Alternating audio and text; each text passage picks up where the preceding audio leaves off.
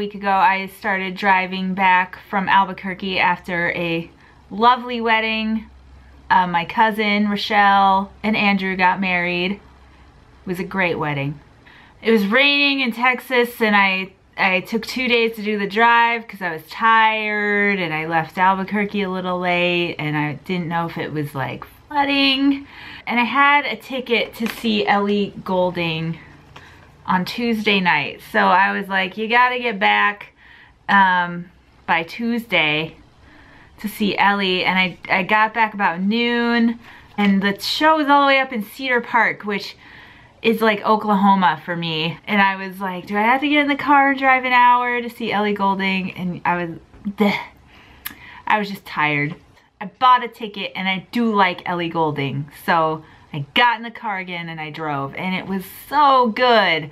My seat was really good. It was, I can't even. Forget the words you said, with your fingers down my name. Take risks going on red. Remember love was a game. Don't wait, don't wait.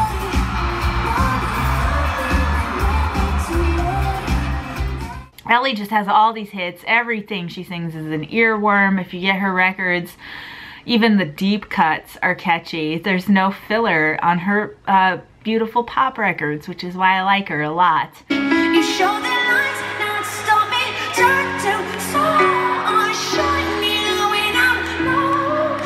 And so I tell myself that I'll be strong, treat me when let go, 'cause they're calling me, I'm calling.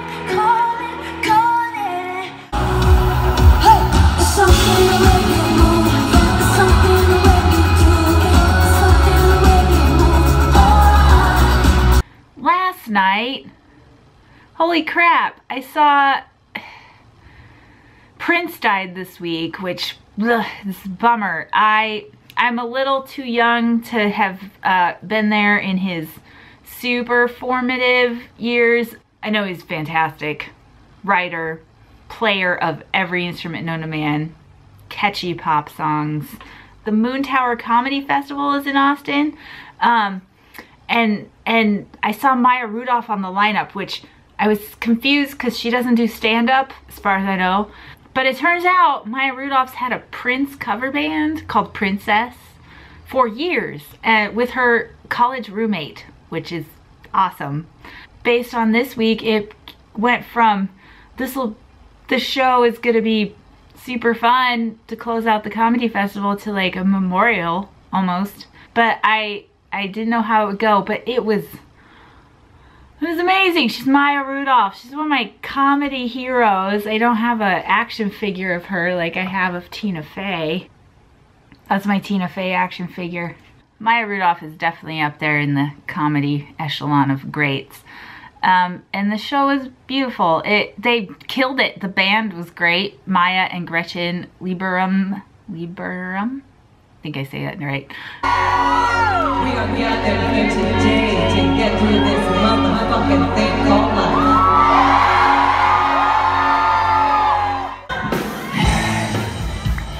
Till you get enough. Till your love is left. Sang like bosses, and they cried, and the audience cried, and we danced, and it was just a perfect kind of send-off to everything that happened this week.